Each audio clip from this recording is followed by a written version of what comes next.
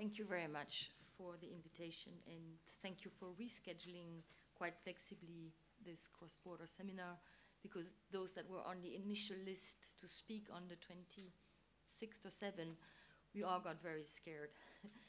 And in fact, for those who don't know, the Swiss Finance Council, we are a joint venture between Credit Suisse and UBS, and we were set up to foster international dialogue, and I like the line that QED has chosen, which is promoting European dialogue, and I can tell you we're even more ambitious. We want to promote international dialogue.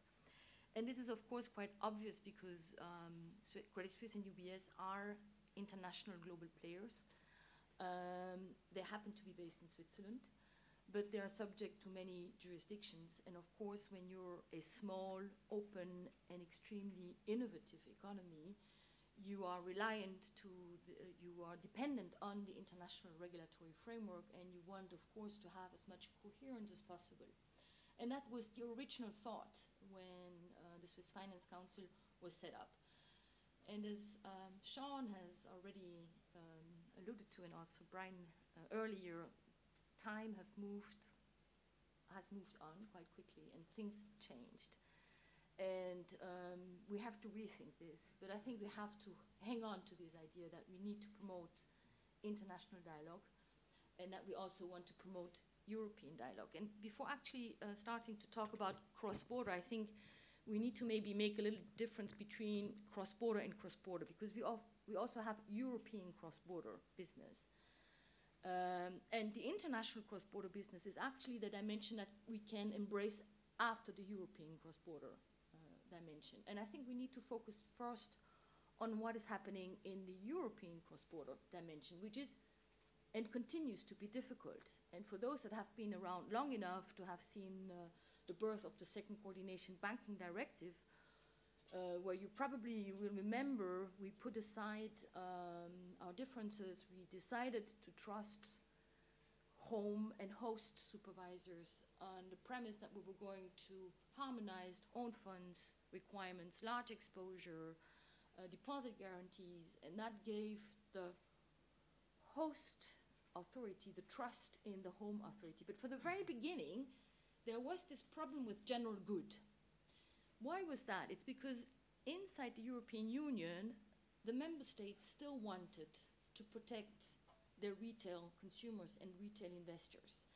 And I think Eric de Colombier at the time has written a communication, I think it was in 1997, of 15 pages on the interpretation of the general good in the context of the second Coordination Banking Directive. So this issue is at the heart of a lot of trust between us. And you will see this issue as to what is the power of the state to protect its citizens.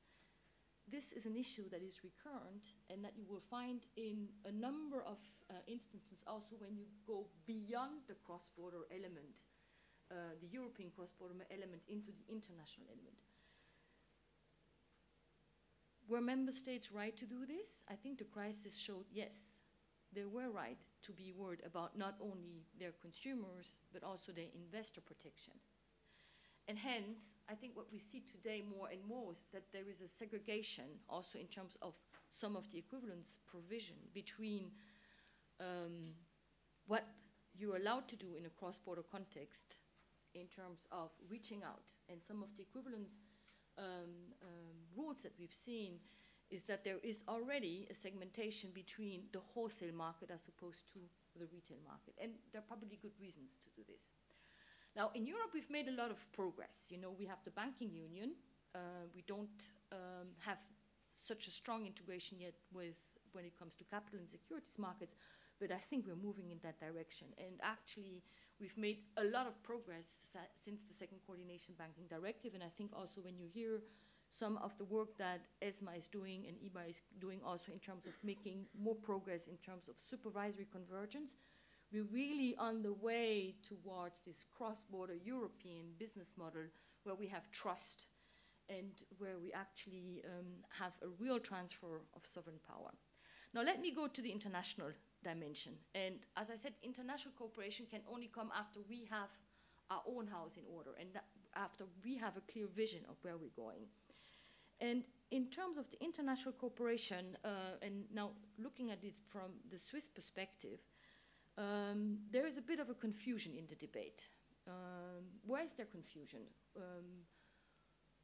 One is that a lot of people confuse to some extent mutual recognition with equivalence. This is fundamentally different. Mutual recognition is when two authorities agree, and there is the principle of reciprocity, which is firmly embedded in this process.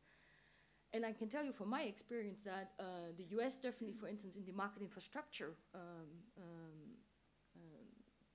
area, was not that keen to mutually agree, definitely not when it came to shares. The CFTC was more relaxed about mutual recognition, but definitely the SEC was quite hostile to the concept of mutually agreeing anything in terms of recognizing market infrastructures. And then you have equivalence, and equivalence actually is being bashed a little bit lately, but I think unfairly so, because equivalence has the merit to exist, and equivalence is legal. It is embedded in the directives and regulation that we have seen through what I would call the Barnier area. And it is actually a unilateral taking into account of the third country dimension, okay? And because each directive is different, each equivalence regime will be different. And of course, it's quite different to declare a CCP equivalent as opposed to declaring a third country on the basis of the hedge funds regulation. It doesn't embed the same stability risk, and hence the tests that you have to apply cannot be the same.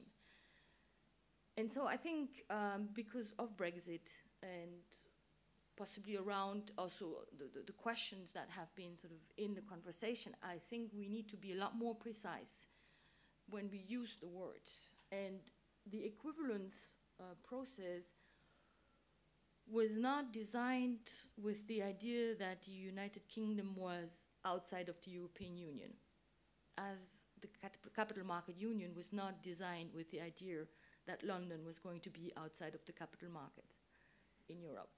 And so equivalence is a useful tool, but from my perspective, it is not a useful tool for London, because when London, I would say, previously had a highway to Europe with the passport, now they will have to take very small little trails up the mountains, through the woods.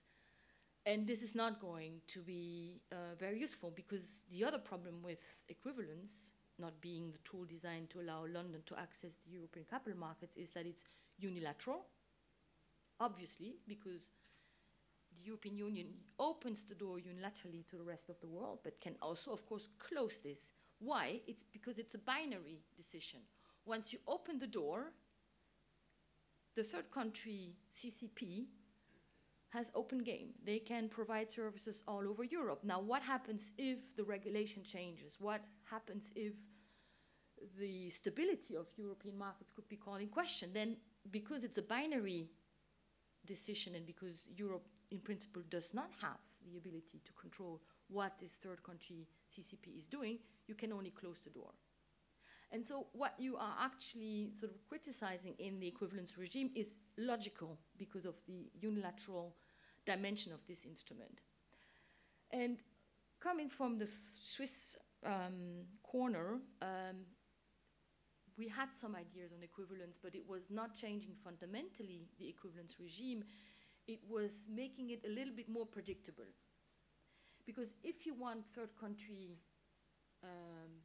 investors to access to European market, and you want to convince their parliament, their politicians, to have rules that will be recognized as equivalent, I think it would really help if it was spelled out more precisely what exactly it takes to be equivalent. And I have had a number of conversations with, politicians, notably in Switzerland, that say, but if I do A, B, C, and D, am I sure to be equivalent? And the answer is no. There is no sure way to know. And then they say, okay, but then I'm not going to go out there, you know, and sort of convince my colleagues, you know, that it's good to change all these rules that will impact the Swiss market without having any, you know, certainty that I'm on the right path. And I think that's really one of the aspects that is useful for typical third countries. Now, I'm not talking about the UK, for typical third countries, the predictability of the equivalence assessment, meaning what criteria do need to be fulfilled for a country to be deemed equivalent without necessarily having the guarantee, but at least the shopping list, I think, would be very, very helpful. All right, that's it for me, and we look forward to the discussion.